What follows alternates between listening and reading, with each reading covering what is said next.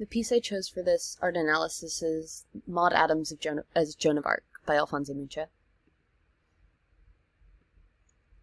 I'm going to be doing my analysis in 6 parts. First, I'm going to present the official Met description and details. Second, I'm going to talk a little bit about who, when, where, why this piece was created. Then I'm going to do my visual analysis in 4 separate parts.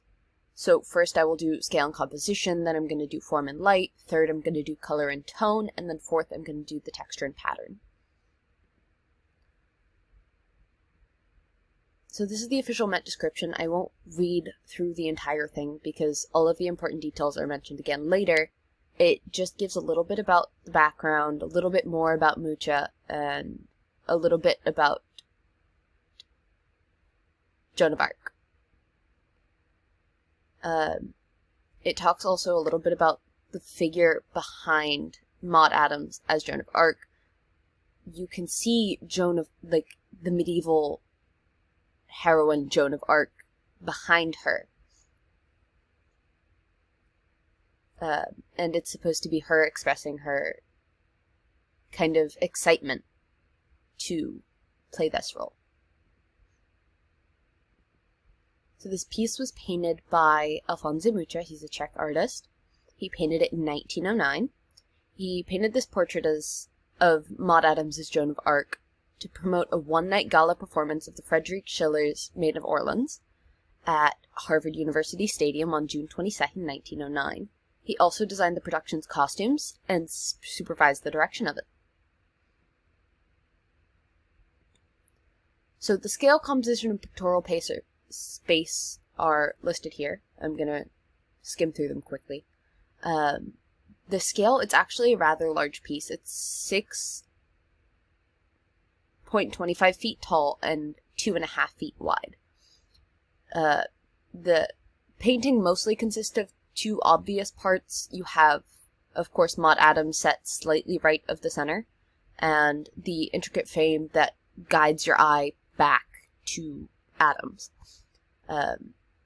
I didn't want to include this as part of the composition because it isn't as in-your-face as the other 2, but I would also consider the apparition behind her as like a secondary part of this composition. In the pictorial space, Mucha uses the trees that he has placed in the foreground and the background to give the sense that the viewer is in the same wooded area looking through at Maude Adams as Joan of Arc.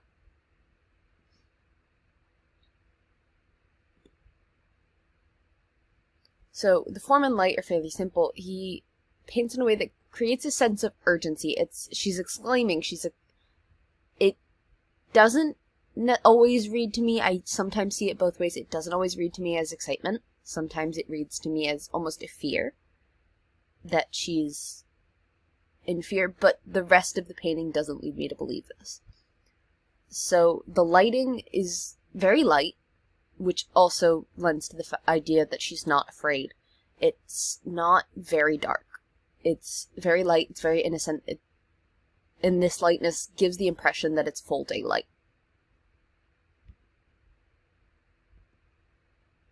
The most prominent color choices in this piece are pink and light yellow. Pink represents femininity, romance, and sensitivity, and tenderness, often in paintings, while that light shade of yellow often represents freshness and joy and innocence. Much like the color choices, the tones kind of led to this expression of tenderness and femininity, and they contrast so beautifully with the dark tones of the border.